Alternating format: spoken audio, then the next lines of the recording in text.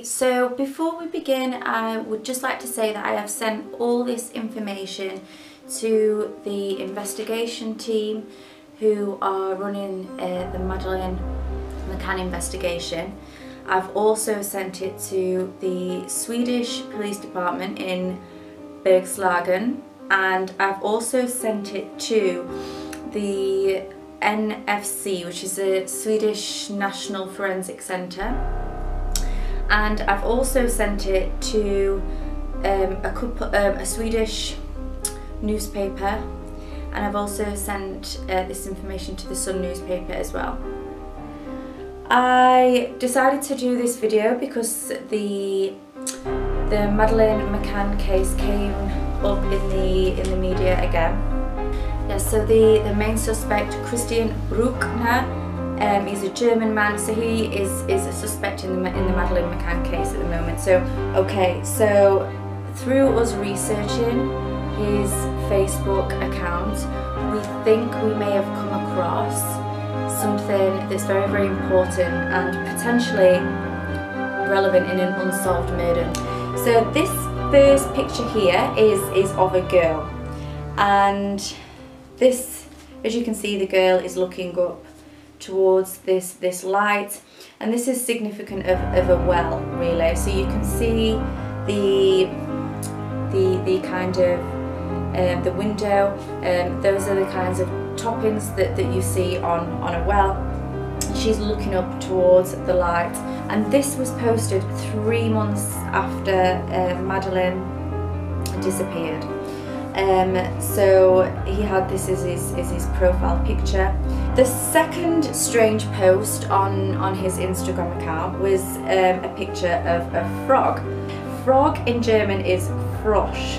So we can see here so I'll just repeat that. So the picture of the frog, so in German it's called Frosch, and Frosch is a German slang term for a high school student. And this was posted on October the 1st, 2013, and when this pic was posted, Madeleine would have been 10, and that's the age that they start school in Germany.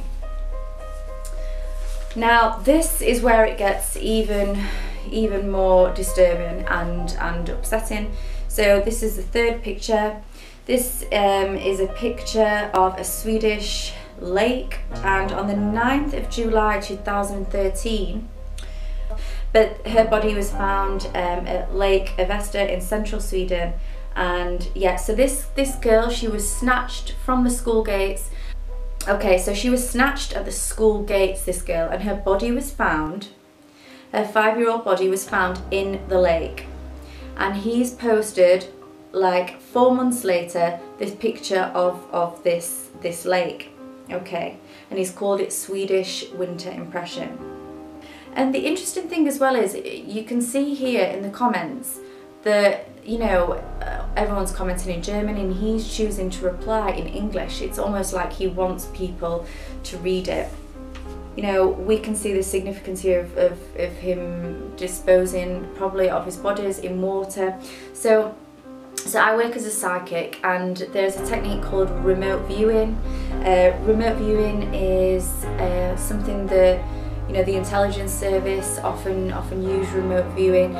I you know, meditated and asked for guidance through my guides, through who I use, and I asked, you know, where is Madeleine's body? Is she alive? And I was shown a derelict piece of you know, like deserted wasteland in Portugal. There was a church nearby, and it was underneath, like, whether it's like in a well or underneath a grate or something like that.